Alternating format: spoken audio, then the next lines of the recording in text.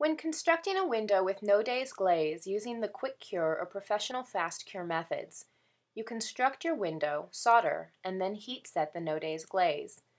These methods are much quicker than the heat-as-you-go hobby cure method, but you'll need to adjust your pattern for the added width of the No Days Glaze on either side of the heart of the lead cane. To prevent pattern growth, you can use the No Days Glaze pattern shears or draw over your pattern with a fine point sharpie. If you're using design software, you can have the program adjust your lines for the size of the heart of the lead and the No Days Glaze, which is approximately 3/32 of an inch.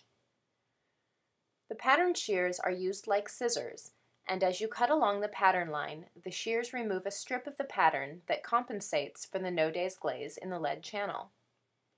You would then use your labeled cut-out paper pieces to trace your pattern onto the glass. Once you've outlined your pattern onto the glass, you need to make sure that you cut to the inside of the lines. You'll need to use a grinder to remove any areas on the glass where the line remains.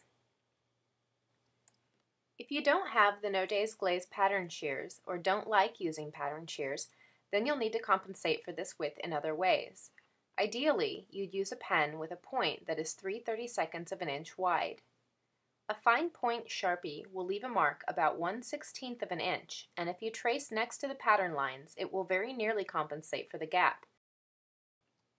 However, a well-used fine point sharpie with a blunt end matches the gap perfectly. Now that you know how to prevent pattern growth, you're ready to begin construction with No Days Glaze using either the quick cure method or professional fast cure method. For more instructional videos, visit Struder.com. For ordering information or help with questions, email info@Struder.com.